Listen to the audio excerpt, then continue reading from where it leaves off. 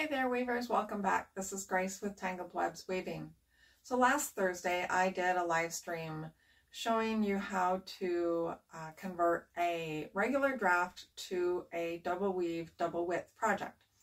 And the idea was I was going to start my queen size blanket with my hand spun yarn.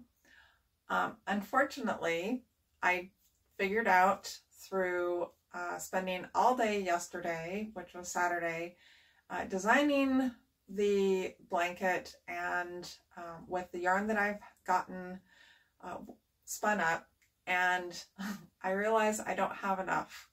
So we're going to have to put that project on hold, but I just thought I would show you what not enough yarn looks like. So here is the yarn that I have spun.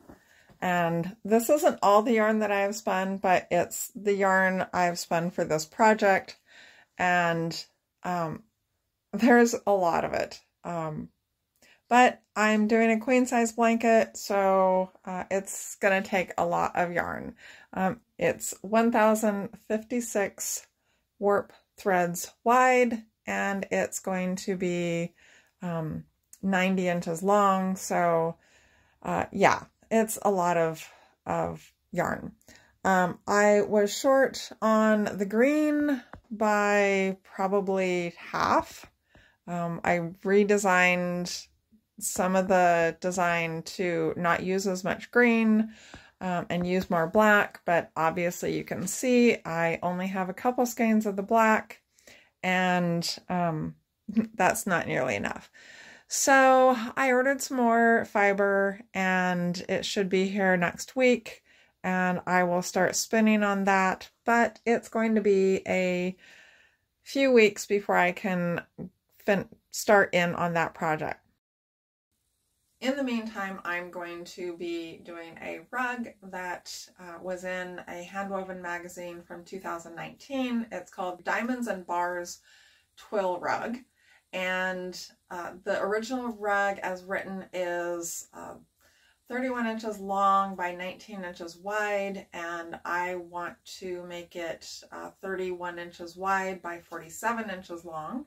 So I'm going to be doing a video and posting that showing how I convert a pattern to a making it much larger, and then also how to figure out how many warp threads you need and how much yarn you need.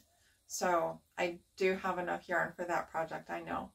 So I'll be posting that shortly, and I hope you can follow along with that project. In the meantime, I will keep you updated on when I'm going to be doing the double width, double weave blanket. So probably be closer to October or November before I can get that spun up.